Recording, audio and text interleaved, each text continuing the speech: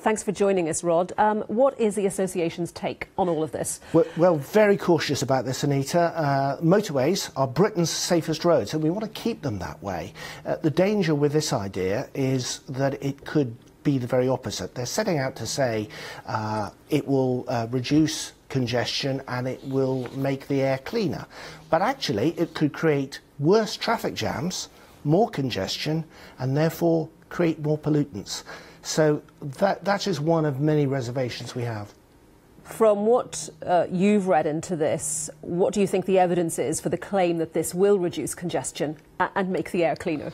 Well, I think they've looked at what happens in Scandinavia and America and thought that's a great idea.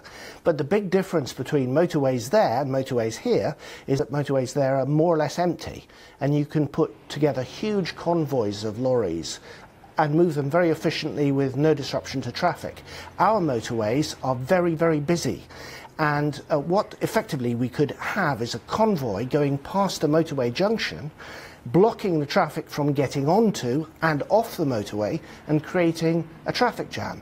Also, how other road users interact is problematic, because they'll try and get in between the convoy to exit the motorway or change lanes. And you can educate to extent lorry drivers about this and the haulage industry, but can you educate all the other road users who'll interact with this system?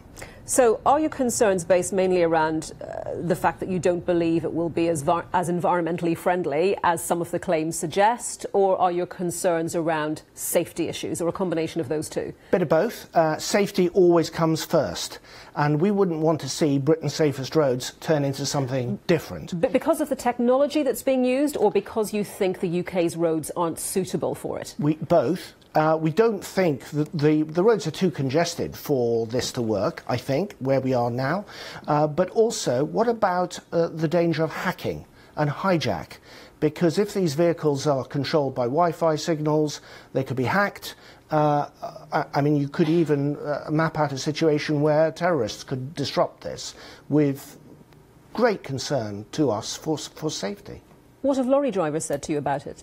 Well, this is brand new news to lorry drivers, and I think most lorry drivers would say this is a fairly typical example of people who don't know much about the haulage industry, the government, trying to have their say on the haulage industry, the industry that keeps Britain moving and moves 98% of everything that we have and we own and we consume.